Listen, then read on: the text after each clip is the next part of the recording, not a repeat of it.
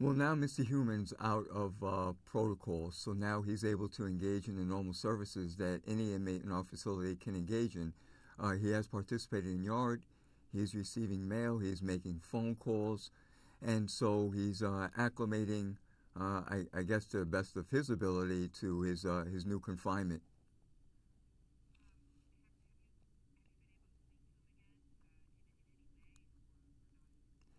I have spoken to him to introduce myself. I am the sheriff of the jail, and I do speak to all the inmates that are in our custody as I'm making tours.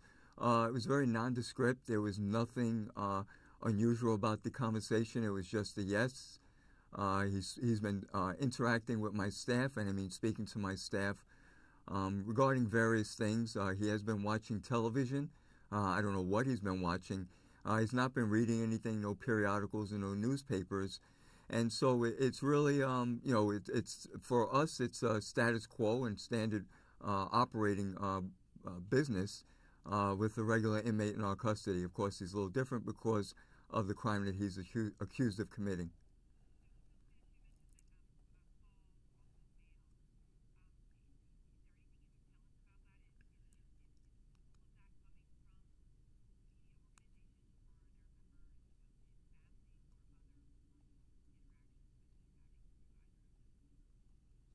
Well, the calls are outgoing calls, so there's no incoming calls to him, and so we do not monitor who he's calling whenever he's going to make a phone call.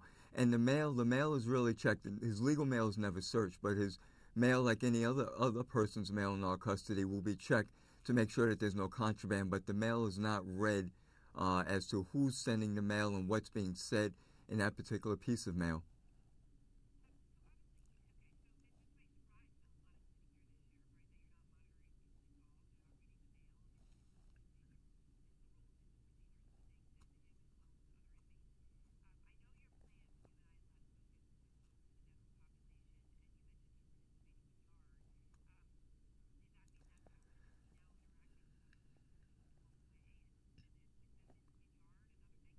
No, his recreation hours is solely for himself.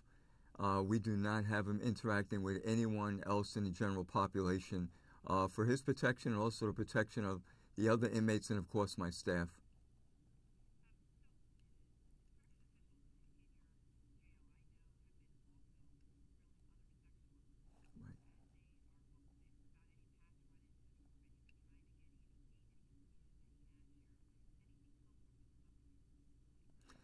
Right. We have two females that were formerly in our custody that have said, an additional two, that have said they've come across. This just came to my desk, or I was notified maybe an hour ago. So this still has to be vetted because one of the things that we were concerned about when we did start interviewing was an influx of people saying that they have met him or they have interacted with him and not necessarily being true because maybe they want their 15 minutes of fame. And so my staff is really going to vet these additional females to see if they actually did come in contact with him and then see what that contact was and see if that can lead us in any other possible direction.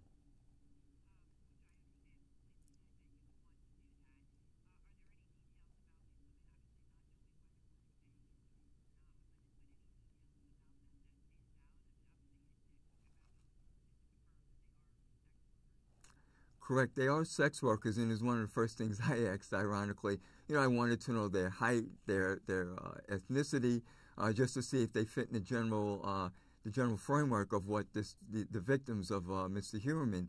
So they are a little older now. They're not younger sex workers, and so that's why it's very important for my staff to actually vet their through an investigation, what they're saying about their possible interaction with him just to validate their statements.